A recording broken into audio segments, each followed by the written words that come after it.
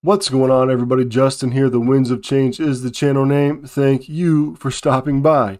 Today, we're going to do another weekly item breakdown. We're going to answer the question, what are some kind of items that I can be looking for when I'm out there sourcing to resell on Amazon FBA? What are some of the realistic profits I'm looking at? What are some of the things that you're selling, Winds of Change, Mr. YouTube, that are making you profit?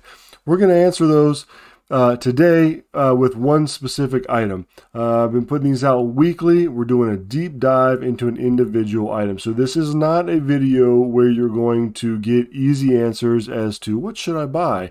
Where should I go? But it is going to be a dive into one particular item from one place that has sold. So it's a realistic thing of what you can look for. It's an actual sale, so it's, maybe to give you some confidence of, hey, these things actually sell. This Amazon FBA retail arbitrage online business model actually works. So that's what we're going to look at. Thanks everybody who subscribed. If you like reselling content specifically through Amazon FBA, go ahead and like the video, subscribe to the channel, and leave a comment. Join the conversation. We really appreciate it. Let's get right into it here. This is an item that I picked up at Marshall's for $3. Milani Brow Fix Kit Light. We'll look at what that is in a second. Had really, really good return on investment, really good profit. So let's look at that. The item price, we sold this for $16.79. Shipping credit was $1.33. So the total that I got was $18.12. All right, now down here we get into the expenses. Here's my buy cost, $3. Fulfillment fee, $2.52. Let's see. The Amazon referral fee was $2.52, and the fulfillment fee for FBA was $3.72, and then the shipping promotion came back off for $1.33, leaving us with $10.57. So the income $18.12, the expenses $10.50, total $7.55 profit. And then down here, this is just where they collected the tax and remitted it to the state, which is nice that Amazon does that. Referral fee $2.52, fulfillment fee $3.72, just more of the same information over here. Total buy cost profit almost 45%. ROI 250%. That's amazing. I typically go for 40% ROI. What that looks like is a percentage of how much you invested. So if you spend $10 and then you make $4 profit, that's a 40% ROI. That's what I aim for. I go higher and lower depending. In this case, it was well above that. It was 250%. So we almost tripled the money there. So that was pretty good. And what else on this page do we need to know? Only that when people hear, hey, I bought this for $3 and sold it for $18, that doesn't mean you made $15. You have to pay Amazon fees, and they can be pretty steep depending on the size of the item and the category. So let's go ahead and pull up over here the Amazon page of what this was. This is what it was, and it just came in a little package like this. It does not show you, but anyway, it just came in like a little cardboard like pack.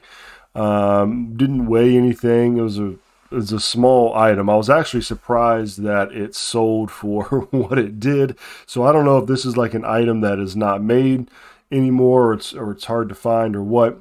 There's all kinds of reasons why this price could be what it is. So that is not left up to me. I just scanned it and found out that it sold for a higher price, and that's what I did. So let's look at why this is a good buy besides the profit.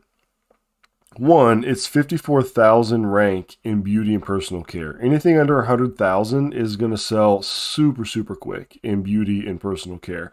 I've been selling in that category for the better part of a decade. No lie, my first FBA shipment was in 2012, so it's going over 10 years. And on my experience, this has changed some over the years, but in my experience, anything under 100K is a safe bet. It's got 4 FBA offers. None of them are Amazon. And then the profit, honestly, is really good. It's selling for more now. It's selling, actually, I don't know why this is saying this. It's $16.99 plus free delivery, so we'll change that. But there's the profit. So you've got a low seller rank, Amazon's not on it, and high profit. That's the three things that you're looking for, right? The profit, is Amazon on it, how fast does it sell? And if you're approved or not. I think I had to actually ask for approval on this, and I think I got auto approved to sell it. So this is if it was FBM, the buy cost. So a little bit of difference there. And let's go down here. Actually, with the buy cost, I think I might have this. Let's see. I may have this set for shipping, right? So let's see. FBM, other. So I want to get rid of that because I don't know what that is. Shipping revenue, $4.99. Buy cost, shipping cost.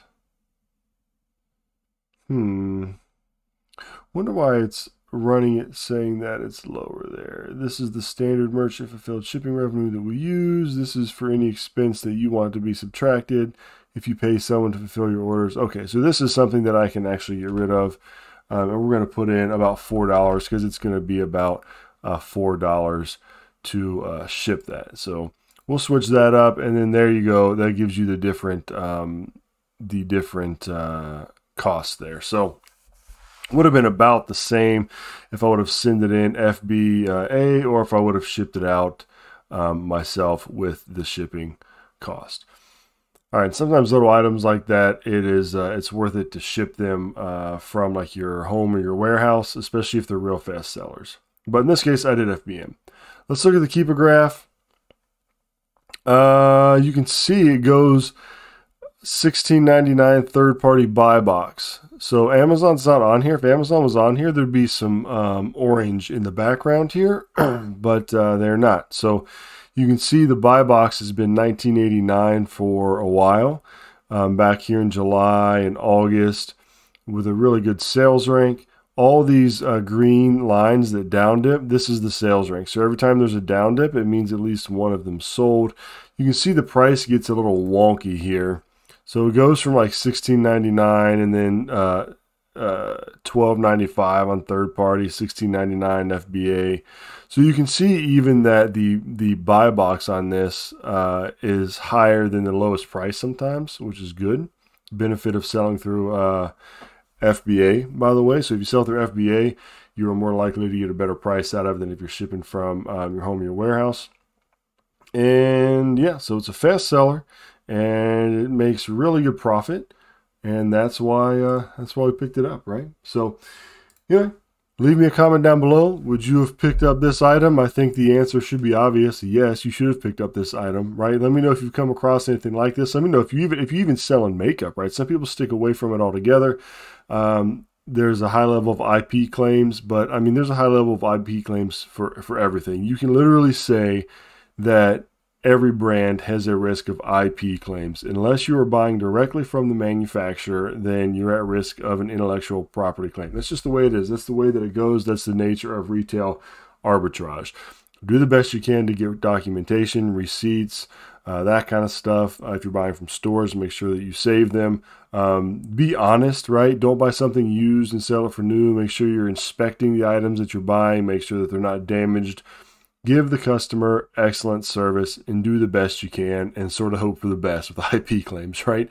I think in 10 years, I've maybe had like 5 or 6, and then they all drop off after a while. So everybody's going to get them. The more you sell, the more you are at risk. That's just the way that it goes. So anyway, thanks for checking this out. I hope this was helpful. Hope you learned something. Don't forget to subscribe, like the video, and hey, until next time, I'll catch you all later.